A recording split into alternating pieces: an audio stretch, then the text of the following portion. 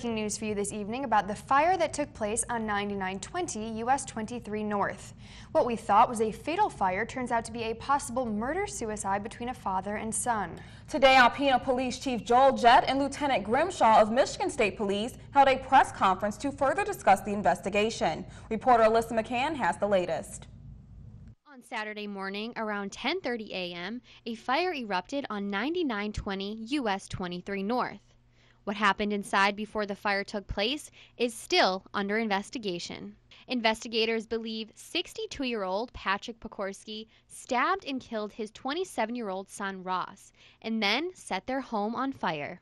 At this time, we do not know what the motive is. The cause of the death of both have been ruled. We are still waiting to check dental records to absolutely positively identify the two of them. That will take approximately another week or so. The results of the autopsy show that Ross died of multiple stab wounds before the fire was started, and that Patrick died of smoke inhalation and had no wounds on his body. Prior to the incident on Saturday morning, a search warrant was out for Patrick Pokorski. As the lieutenant had alluded to, is that they had assisted us Thursday morning with executing a search warrant at the residence in which several electronic items were seized at that time. The incident involved an investigation for accosting a minor for immoral purposes. That's what led us to the home that day, and evidence was recovered. Potential evidence was recovered for that investigation.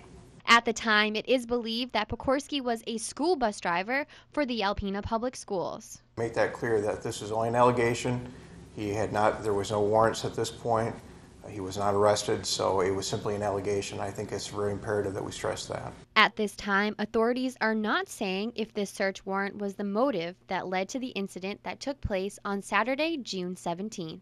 I think that would be speculation at best. Who knows what's going through somebody's mind when these things occur.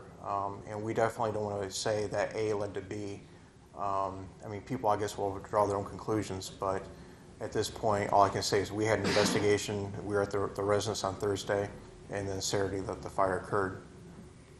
As you just heard from authorities, 2 days before this possible murder-suicide took place, Patrick Pokorski was under investigation for potential inappropriate conduct with a female child. Now, Chief of Police Joel Jett said they seized some potential evidence from Pokorski's home, including multiple computers. The investigation here is still ongoing, but WBKB will keep you up to date as this story unfolds. Back to you guys.